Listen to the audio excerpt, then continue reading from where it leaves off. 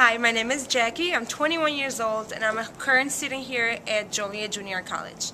Something that I would like to tell high school students before they enter college and start their educational careers is about our credit system. We have a credit system that lets us know how many hours we need to put outside of school to learn the material that we're learning in our classes. For every credit hour, it's recommended that 2 hours of studying is put into it. So for example, an average full-time student takes about 12 credit hours. So that means that for those 12 credit hours, 24 hours of studying will be required during that week. So my advice to you high school students is that you learn to manage your time properly. Prioritize your time so that you are not overwhelmed with all the classes that you're taking here and it does not conflict with your outside activities.